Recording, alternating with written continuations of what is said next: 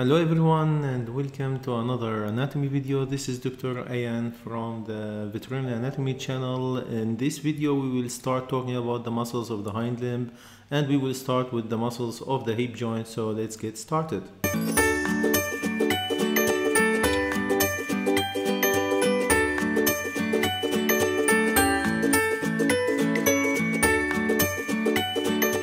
So in this video we will dissect some of the muscles of the hip joint, starting with the rump muscles, including the superficial gluteal muscle, the middle gluteal muscle, the deep gluteal muscle, the Veriformus muscle, and the tensor muscle of the fascia lata. We have a lateral view of the hind limb of the dog.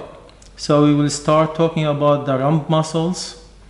The rump muscles are the muscles which extends between the ilium and the femoral bone or the thigh. So here we are talking about four different muscles. The first one which we can see in this area here is the fascia, the tensor muscle of the fascia lata. The tensor muscle of the fascia lata is triangular shaped muscle, as you can see here. If you dissect this muscle carefully, you can divide it into two parts. So this is one, this is the second part. As you can see, this muscle originates from the tuber coxa, so from the this part of the ilium, or from the coxal tuberosity, and inserts, if you follow the muscle exactly, it inserts to the fascia lata. So the fascia lata, this fascia which we can see in this area. If you dissect the fascia lata, so you can see that the fascia lata has also two layers. So the superficial layer, this layer here, and this is the other layer, the deep layer of the fascia lata. And as you can see, part of this muscle inserts to the superficial layer, while the other part of the tensor muscle of the fascia lata inserts to the deep layer of the fascia lata. Again, the tensor muscle of the fascia lata originates from the coxal tuberosity. So let me show you exactly the coxal tuberosity. If you look at this picture here, so this is a lateral view of the pelvis of the dog. Here we have the ilium bone with the wing of the ilium. Here in this area we have this tubercle here called the coxal tuberosity, and this is the origin in this case of the tensor muscle of the fascia lata. The insertion, as we said before, to the fascia lata, as you can see here.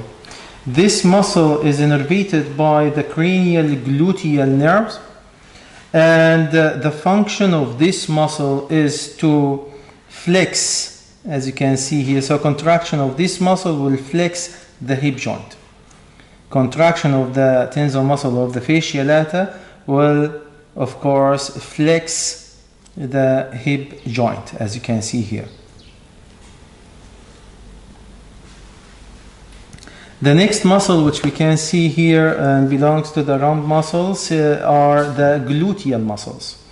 In general, we have in the dog here three different gluteal muscles: the superficial gluteal muscle, the middle gluteal muscle, and the deep gluteal muscle. So we will start with the first one, which is located superficially. Superficially, I will move dog this direction here. So this one here, the superficial gluteal muscle. It's a thin muscle located just under the skin here in this area on the middle gluteal muscle.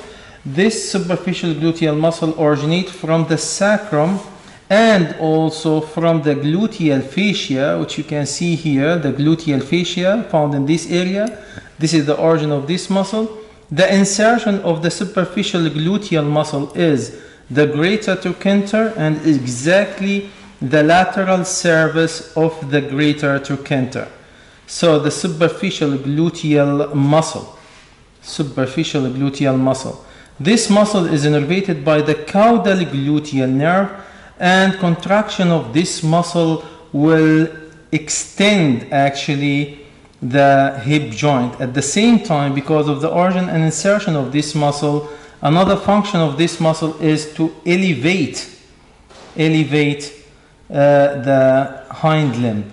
And of course, the main function is extension of the hip joint. So this was the superficial gluteal muscle. Superficial gluteal muscle, this muscle here. Just under the superficial gluteal muscle, so the superficial gluteal muscle covers actually the caudal part of the other muscle, which we can see under it here. This big muscle called the middle gluteal muscle. The middle gluteal muscle is a huge muscle, originates from the wing of the ilium, and from the iliac crest. Let me show you the bone again. So if you look at the bone here again, we say that this is the ilium, and this is the wing of the ilium. If you remember in one of the videos which we talked about, previously, we said that the lateral surface of the wing of the ilium has what's called the gluteal fossa. The gluteal fossa in this case is the origin of the middle gluteal muscle. At the same time, the middle gluteal muscle originates from the iliac crest. This is the iliac crest here. The insertion of this muscle is, again, if you follow the muscle, you will find that this muscle inserts to the greater trochanter, of the femoral bone. So let me also show you the femoral bone here. So this is the normal location of the femoral bone inside the body, and this muscle in this case, of course, here we have the head of the femoral bone, the neck, and laterally we have the greater trochanter. So the insertion of this muscle is exactly on this point of the greater trochanter of the femoral bone. So should we one more time show you exactly the original insertion of the middle gluteal muscle? It originates from the iliac crest, from the gluteal fossa, that means from the wing of the ilium, and inserts on the greater trochanter of the femoral bone. This is the middle gluteal muscle. The middle gluteal muscle is innervated by the cranial gluteal nerve. The cranial gluteal nerve. Contraction of this muscle will also extend the hip joint. So contraction of this muscle will extend the hip joint.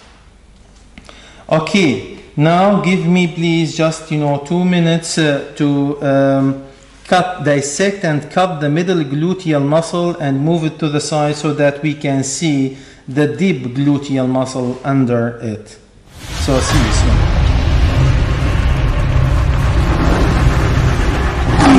So we come back here. As I said before, I tried to dissect the superficial gluteal muscle and move it to the side. As you can see here, I told you that the superficial gluteal muscle inserts a little bit so laterally on the greater trochanter, so if you follow the tendon of it, while the middle gluteal muscle inserts directly to the greater trochanter here. So what we've done actually, we cut or we dissected the middle gluteal muscle, and now we can move it to the side. As you can see here, just under the middle gluteal muscle, we can see this muscle here. This muscle is the deep gluteal muscle.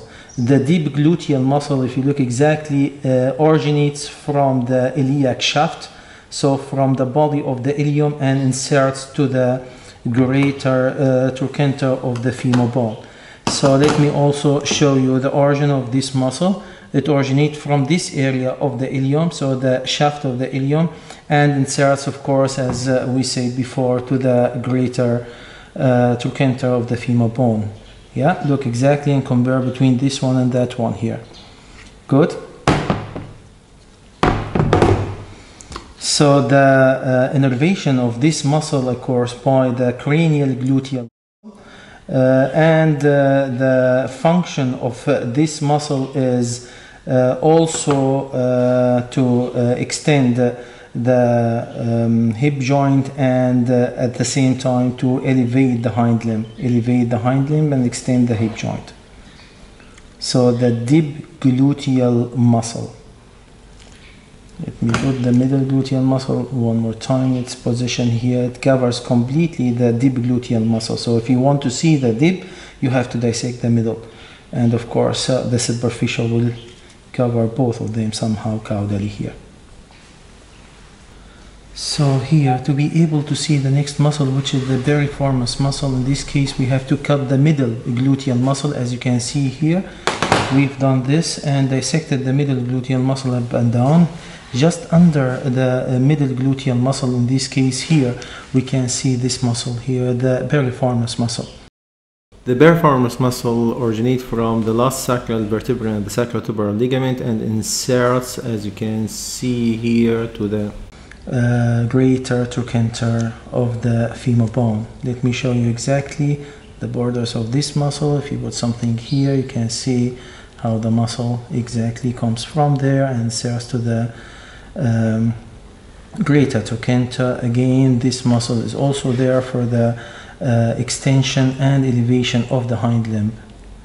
This muscle, the Veriformus muscle, is also innervated by a branch comes from the cranial gluteal nerve. The Veriformus muscle.